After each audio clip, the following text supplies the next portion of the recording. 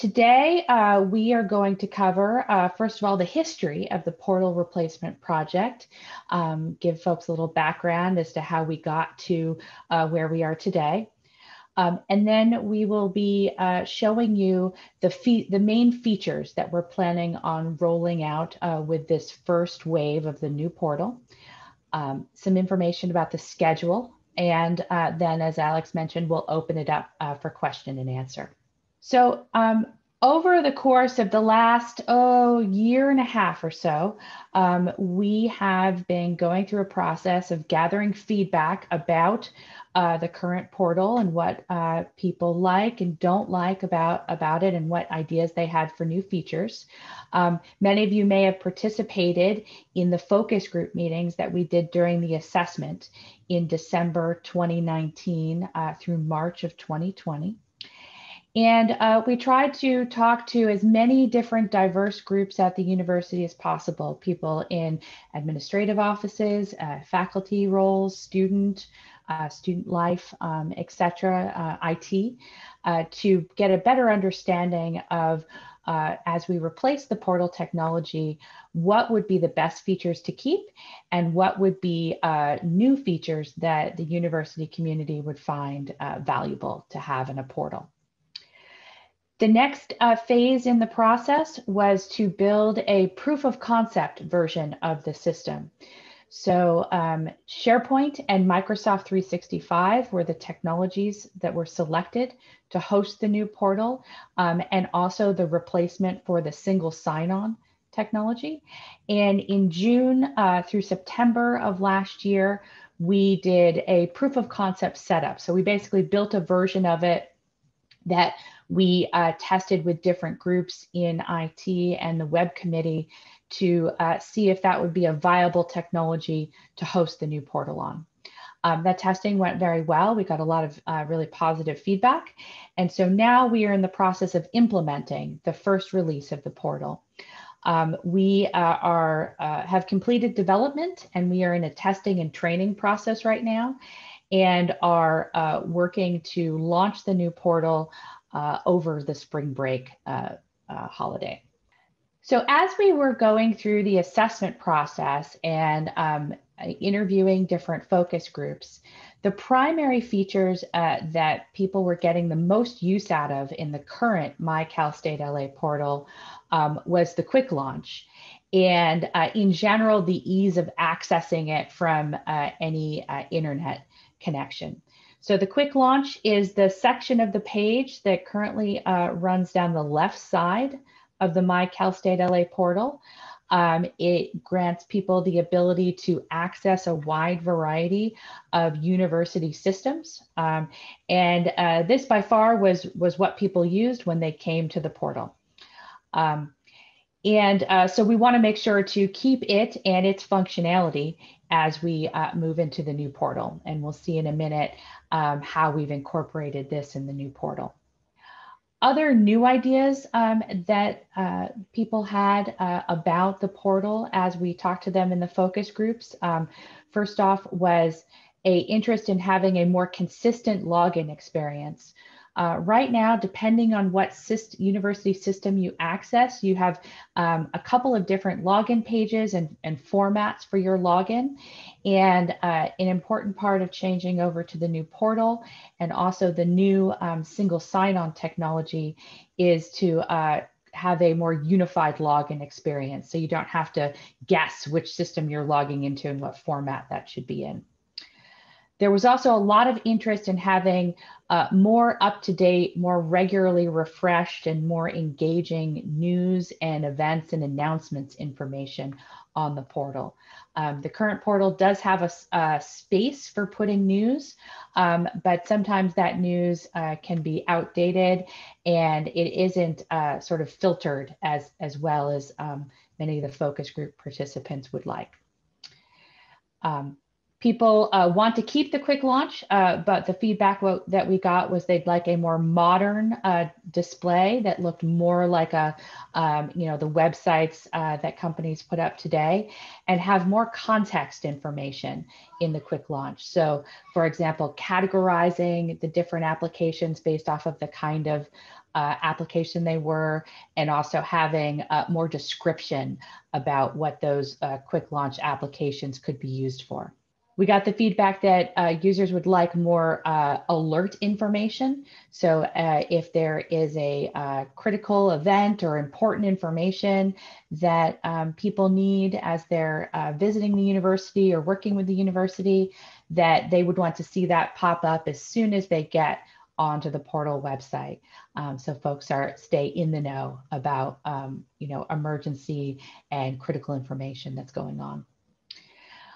While the current portal is accessible via mobile devices, if you use it from a smartphone, you need to do a lot of pinching and scrolling. And so in general, because the use of mobile devices is so common now, people wanted a better mobile experience to be able to interact with it more naturally through a mobile device. Similarly, an improved accessibility experience for campus members who have visual impairments. This was a critical requirement that came up from multiple focus groups, that the portal is an important tool for all members of the university, so should work for all members of the university. Having search functionality available, giving people a search box where they can find information that's not immediately on the homepage was important. Being able to personalize your portal experience. So picking and choosing the kind of content that shows on your portal homepage was an idea that was brought up by many groups. And lastly, the ability to get an aggregated university calendar, or come to one place to be able to see information about university events that are being hosted or promoted by many different groups. So these were the most popular ideas that came out of the assessment. Not all of them have been included in the first release of the new portal. We have addressed making sure we have all of the functionality that the current portal provides, and some of the new functionality that was requested that we could get done within the timeline.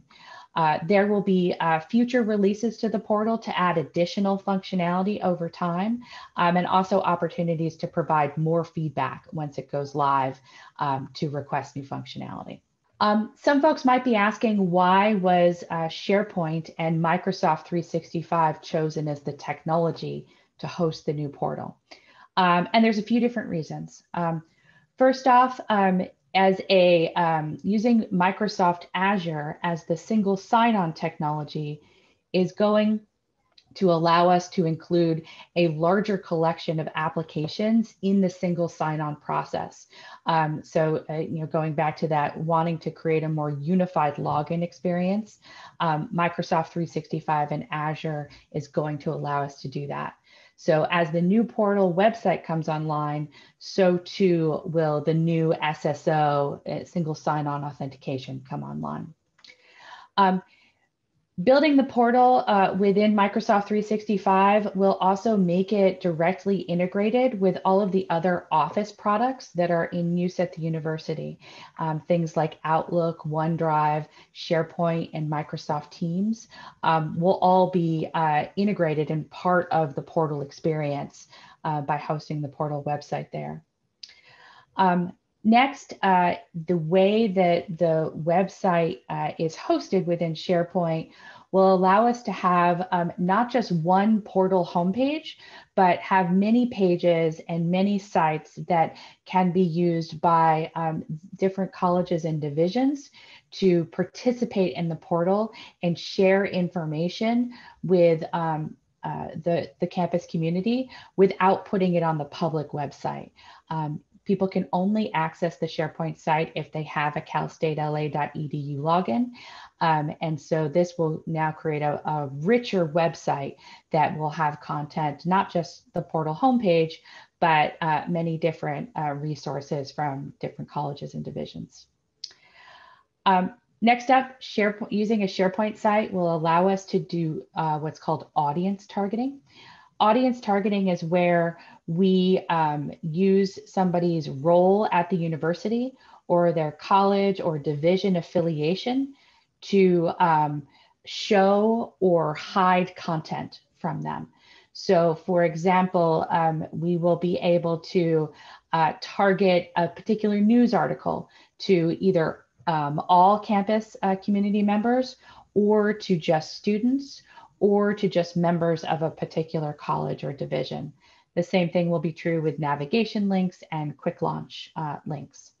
And this is functionality that's built in to SharePoint. And lastly, SharePoint Online and Microsoft 365 are hosted in the Microsoft Cloud, which is heavily protected from downtime. It has a great deal of redundancy built into it. So we can assure that a critical university resource, the portal, is up nearly 100% of the time. All right, so next up, we're going to take a look at some of the key features that will be coming online when the portal launches late next month. First, a screenshot of what the homepage is going to look like. So at the very top of the screen, this black bar is the Office 365 suite bar. So if any of you currently use SharePoint or Outlook Web Access, you'll be familiar with this bar already. It's got the search box that allows you to search through the contents in the site, and also the app launcher on the far left corner that takes you to different Office 365 apps. You'll then have two navigation bars. This yellow bar and the gray bar will provide you with a number of links to different pages and resources and information that hopefully is relevant and interesting to you. The yellow bar, what we call the portal or hub navigation, will be the same regardless of what part of the portal you're on. The gray bar is specific to the area of the portal that you're on.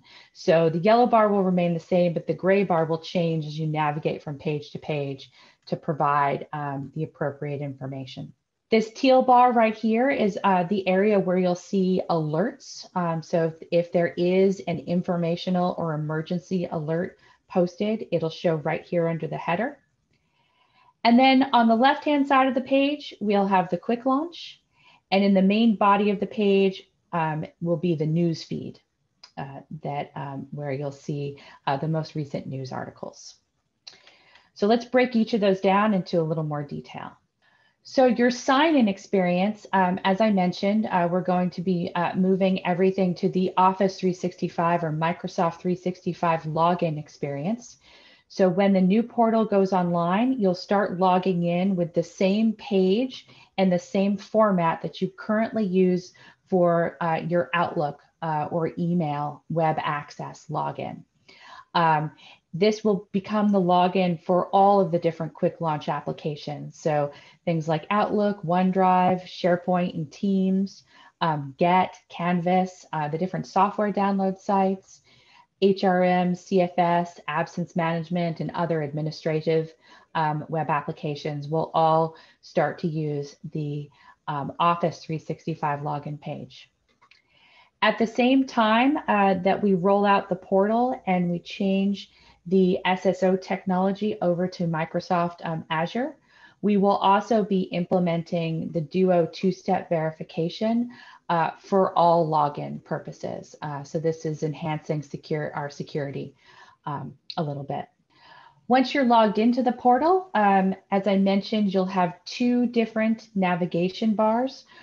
One that is consistent throughout the entire portal, the other that will change as you move from page to page and from the main homepage into different division and college sites. The links that will show in the navigation are audience targeted. So what you might see when you log into the portal in your links may be different than your colleagues or another student or faculty members, and should allow for a tailored experience that matches people's role at the university. Also, links will be changing over time. So as new information comes online, new resource pages, new systems, etc., they'll be added into these navigation bars by the folks that are maintaining that part of the portal. The alert feature, as I mentioned, is going to show as a bar right underneath the site navigation. And in some cases, in some periods of time, there may be no alerts that are being shared. At other points, there might be a single alert, or there could be multiple alerts going on. The alerts will be color coded. So emergency alerts will show with a red background, while important informational alerts will show with a teal background. And once you've gone to the portal and an alert has been displayed to you, you can choose to dismiss or mute it by clicking the close button on the alert. You have the opportunity to see the information, and then once you've seen it, you can get it out of the way and you can interact with the rest of the portal page. The quick launch is an area where we've made sure to add as much functionality as possible, because that's an area of the current portal that's very popular. So the quick launch will be on the left-hand side, just like it is now. We're also using the same application icons as are currently used to ease the transition from the old portal to the new portal. Some things that will be new is that the quick launch applications will be organized by category. And you can choose to expand or collapse each category as you're looking through the list of applications to find the ones you're interested in. Also, each application has a little star next to it. If you click the star, then it becomes one of your favorites. And you can use the favorites only toggle to display or hide just your favorites or all of the quick launch applications. So this allows you to pick and choose the ones that you use regularly and then hide the rest of the clutter for the quick launch applications that have been shared with you, but you don't actually use on a regular basis. Lastly, for the quick launch applications, if you hover over one of the applications, you'll get a little pop-up message, a little hover message that will provide you with more information about what that quick launch application does. If you click on it, what it'll lead you to. So if you're newer to the university, or if a new quick launch application is launched, you can more easily figure out what it's used for before you click on it. And then the last thing I'll mention is the quick launch, just like the navigation, is audience targeted. So when you go into the portal homepage, you might have a different list of applications in your quick launch than a colleague or someone from another division or role at the university. So there is a level of personalization because of your, what group or role you're affiliated with in the quick launch. We also have the capability, similar to the current portal, for users to register their own links. We call this the My Links feature. And this allows you to add your own buttons into the quick launch. So if there are websites or web applications that you use on a regular basis that you want to have on the same page when you go to access the quick launch, you can register them with the title and the URL, and they'll show up in your your My Links section of the quick launch. Next up is the news. On the main page of the portal, towards the top right, you'll have your recent news block. And the recent news shows you the most recent articles posted by the colleges and divisions that are participating in the portal. We're going to start out with the groups that are currently posting news on the portal, And then after the first release, we're going to engage with other groups that have not been sharing news on the portal to date and see if they want to start sharing news through the portal as well. But every news article will have, at a minimum, will have a headline and a short description that you can click on. There's also the capability for the person who's authoring the news article to include a thumbnail image to add a little visual pizzazz to the homepage. And then at any point, if a news article has aged off of the homepage, you can still go see that article by clicking on the See All link on the featured news section, and that'll bring you to an archive, a searchable archive of all the news that has been posted through the portal to date.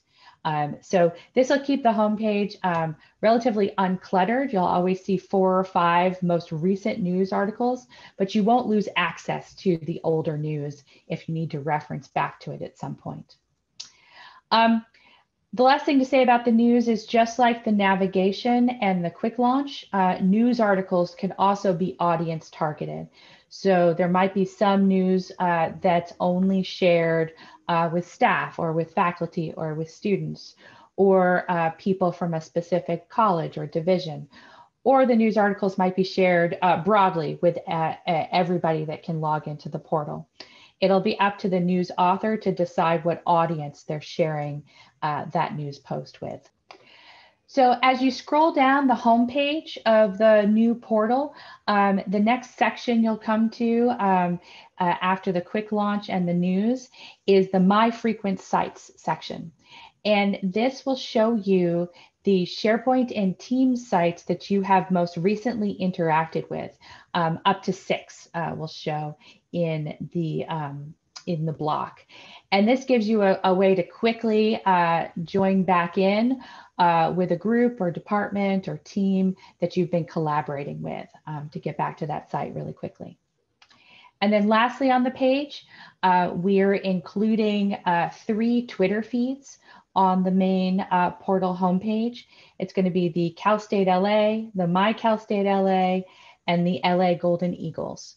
And so you can use the portal homepage as a way to quickly check up on news posted through social media, as well as the news that's been shared by the division and departments up above.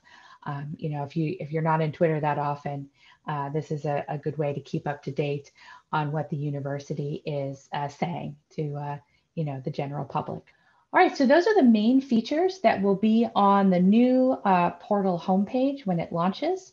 Our schedule for the next few weeks is now through March 26th, we are working with the content authors who are going to be creating news during the first launch. So these are groups that have already been creating news to put on the current MyCalStateLA portal. We're going to get them set up to start creating news on the new portal and make sure we have some content in the portal for when we launch. We don't want an empty news feed on the first day that folks start accessing the new portal.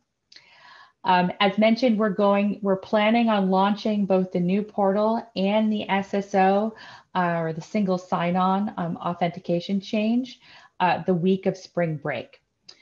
So at some point during that week, you'll start to see traffic to MyCalStateLA, that website URL be redirected to the new portal. And then after launch, April and ongoing, we will be onboarding additional colleges and divisions to share their content and news through the portal.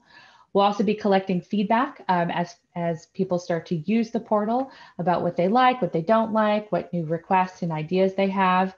And we'll be implementing new features from that feedback and also requirements and ideas from the original assessment project. If you guys have any questions after this presentation, you are welcome to reach out to the ITS Help Desk and let them know that you have a question about the new portal or the new MyCalStateLA, and they will forward that to our team.